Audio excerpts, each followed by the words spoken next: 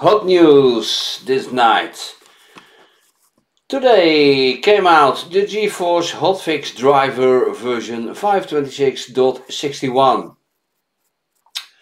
And I'm very sorry, it was from yesterday, the 2nd of the 11th month, and the 2nd of November. And in the hotfix,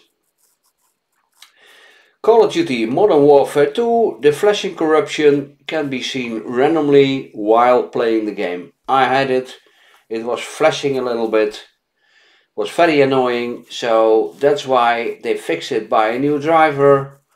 Just download the driver, VTube Studio, and the GPU stuck in the PO state after exiting certain games.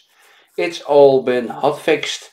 Click here to download the GeForce Hotfix display driver for Windows.